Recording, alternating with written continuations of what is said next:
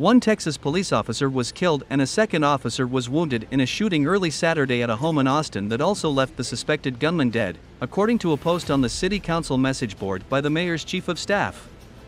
One of our SWAT officers is dead.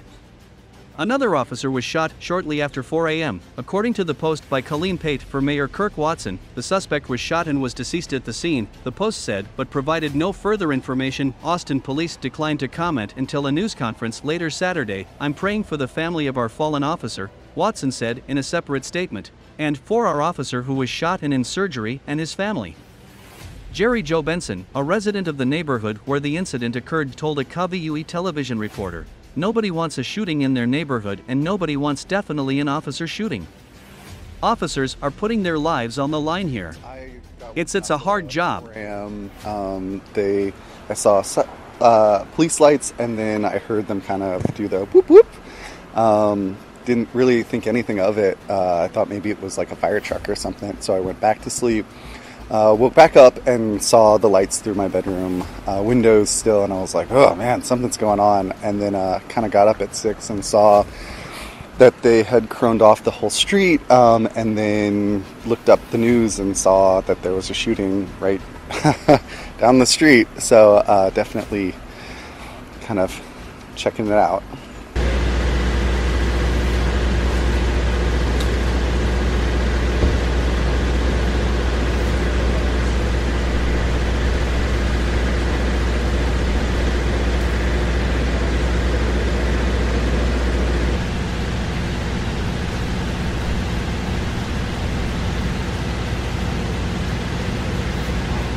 Not great, right? Nobody wants a shooting in their neighborhood, and nobody wants definitely an officer shooting. Officers are putting their lives on the line here. It's a hard job. When I go to work, there's a very low chance of me getting shot. So it's tough for the police to be here and having to have that happen to a coworker.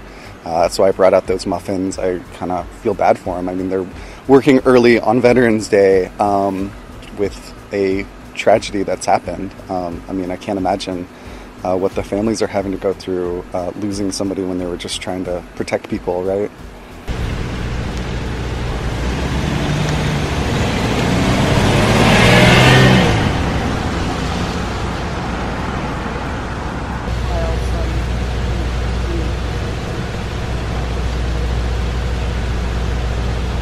I can see it from my bedroom windows. I don't think our street they didn't knock on our doors or anything, but maybe closer to the area they did. But yeah, nobody was evacuated, and none of the police came up and talked to me or my neighbors.